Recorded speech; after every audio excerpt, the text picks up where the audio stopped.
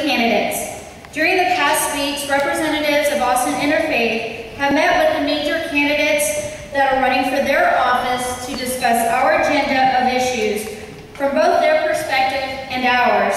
They have received beforehand the questions they will be asked today so that you can be prepared to hear their response. Our expectation is that the candidates will be held accountable for their answers and commitments.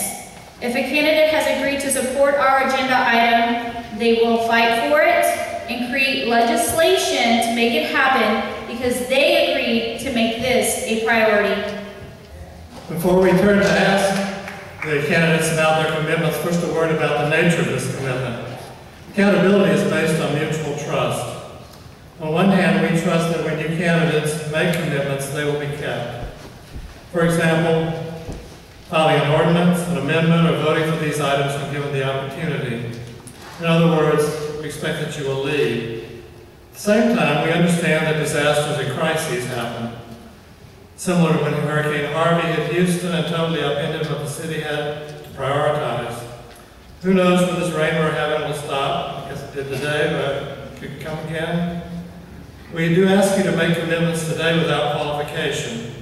But if you're not able to keep that commitment because of a crisis or disaster, you need to trust that we are reasonable and will not hold that against you.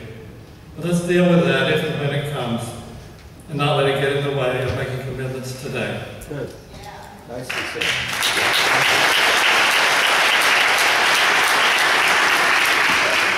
We now turn to our guests, the candidates, to see where they stand. The audience will have scorecards to keep track of responses. We have a designated timekeeper who will ensure that the candidates keep within their 30-second response times. Will the candidates for city office now come down and be seated at the first row of pews on the lower level?